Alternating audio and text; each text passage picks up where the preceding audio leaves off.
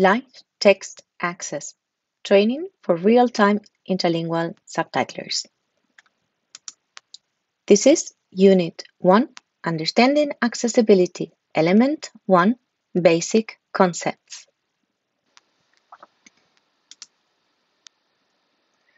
This is part 2 of the video lecture about accessibility, usability, and universal design. In part 1, we talked about universal design. Here in part 2, we will define the terms of accessibility and usability. My name is Rocío Bernabé Caro from the Internationale Hochschule Este in München in Germany. I have prepared this video lecture in collaboration with Piero Cavallo and the European Federation of Art of Hearing, in short, EFO. On completion of this training sequence, you will be able to explain the concepts of and the differences between usability, accessibility, and universal design. In this second part of the video lecture, we will discuss the concept of accessibility and usability and how they interpret and how they play a role in the philosophy of universal design. So, what is the difference between accessible, usable, and universally designed? Accessibility and usability are abilities or characteristics of a product. Accessibility is the ability of a product to be accessed, while usability is the ability of a product to be used. Products that have been designed following the principles of universal design should be accessible and usable for persons with the broadest range of abilities and capabilities. However, these concepts of accessibility and usability are not interchangeable. Moreover, they are two sides of a coin. Accessibility is a prerequisite to usability. If we cannot access a product or a building or a text, we cannot use it. However, being accessible does not always imply that a product can be used for its intended purpose. For instance, if a video has subtitles but the font is too small, almost illegible, or the text is full of mistakes, the video will be accessible but not usable. As we can see in this example, design plays a role in this equation. Let's take a closer look at this concept. Well-designed things are more difficult to notice than things that are poorly designed. This is a statement by Don Norman, a university professor at the University of California. According to Don Norman, we often do not notice good design because things are well designed and they fit our needs. Thus, we can say that the use of well-designed products becomes easier. It is effective because we can reach our goals without trouble and even find it enjoyable. Conversely, bad design hinders us. It makes things difficult or even impossible. It even upsets us. The illustration shows a very badly designed sign. Indeed, I still have not found out if I should go to the right or to the left to reach room number 104. Don Norman points out that being a good designer means being a good observer who finds ways to make a product useful. Don Norman illustrates with an image what usable means.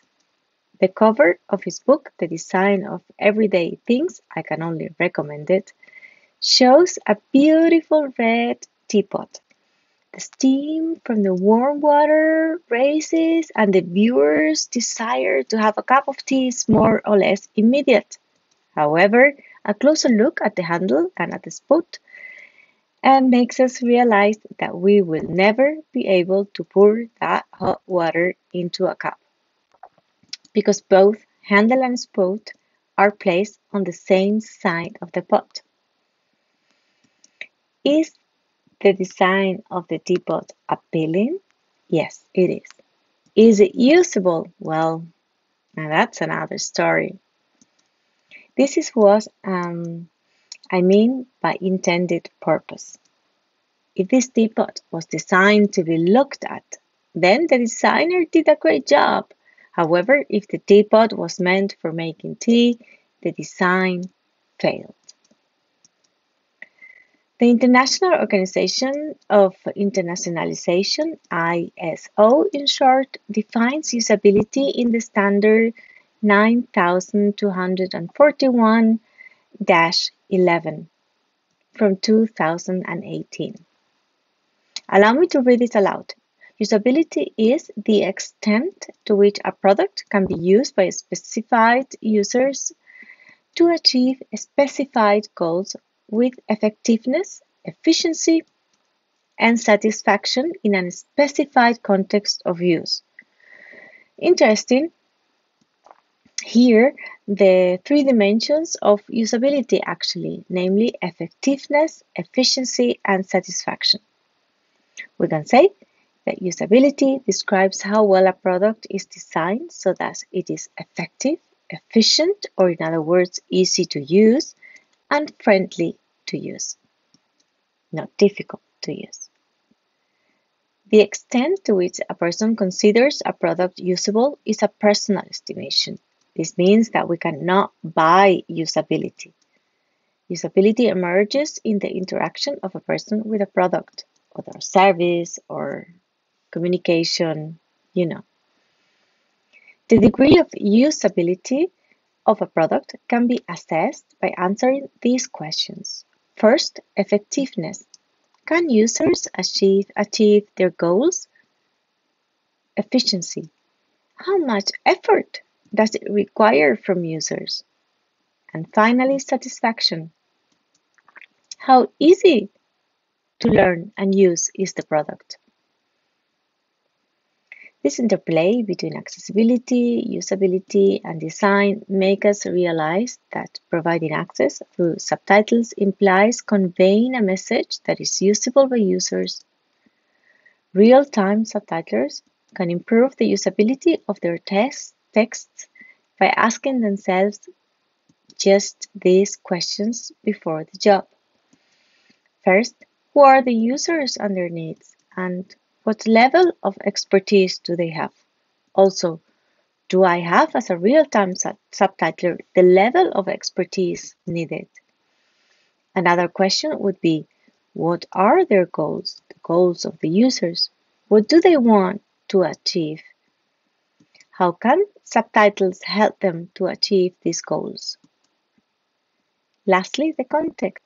What specificities have the context? What problems may the users or real-time subtitles face in this context?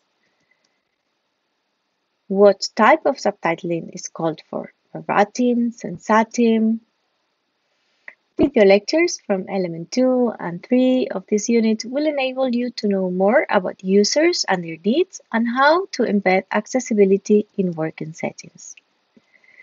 To recap, we can say that universal design is a goal worthwhile pursuing.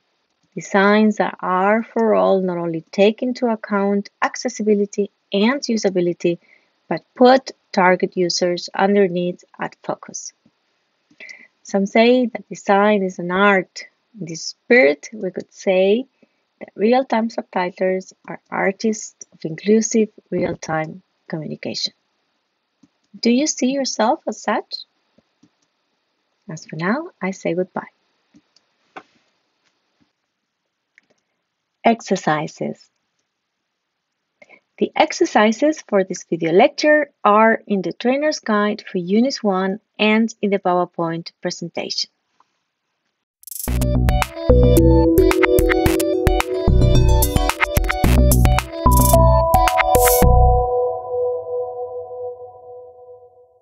LTA Live Text Access, Universitat Autónoma de Barcelona, SDI, Internationale Hochschule, Scuola Superiore per Mediatori Linguistici, ZDF Digitaal, European Federation of Hard of Hearing People FHO, Velotype, Subtitlers, European Certification and Qualification Association ECQA. Co-funded by the Erasmus Plus program of the European Union. Erasmus Plus project 2018-1-DE01-KA203-004218. The information and views set on this presentation are those of the authors and do not necessarily reflect the official opinion of the European Union. Neither the European Union institutions and bodies, nor any person acting on their behalf, may be held responsible for the use which may be made of the information contained here.